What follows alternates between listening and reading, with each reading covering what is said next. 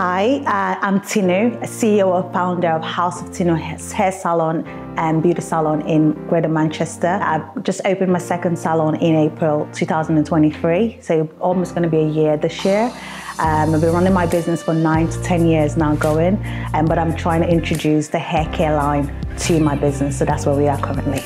As a child of God and as a woman of faith, I wanted to obviously get into a session that would not just empower me as a believer, but also empower me in business.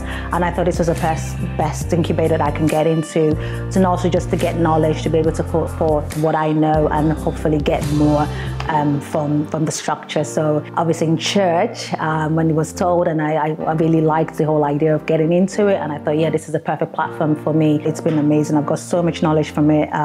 Some of them I knew already, some that obviously helped me, sharpened me, and some obviously I thought, oh, I wasn't even thinking in that direction. So it actually broadened my horizon and broadened my perspective on some certain things I really didn't know about. So it's amazing, it's great. So when I joined, I wasn't too sure, because in the past, most of my coaching has not always been in church.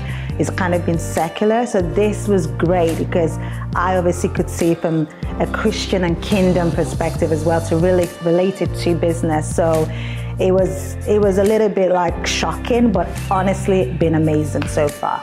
I think just being in the kingdom is just the fact that we can tie it to business, being in the kingdom as a Christian, as well as be able to understand it from the biblical side of things, because sometimes you can be doing business or learning about business and just more the secular side, but from the business side where it relates to the biblical side, I think that's been amazing. And for me, it's more powerful because I sometimes don't relate to a lot of things to the Bible, whereby I go to, maybe it could be a coach or just been online class on business, and it's not relatable as a Christian. But this is amazing because I could see the faith in there, and I could see that I'm growing. Some of the things I didn't know about, which is great for me now, is to be able to implement, like I said, through the kingdom, is to be able to see and just focus on what God is saying regards to my business, regards to me as an individual, as a business owner, and to be able to keep my faith even when things can be challenging, but just make sure I'm grounded. So I think that's just been a powerful tool that I'm using to kind of press forward with my business currently.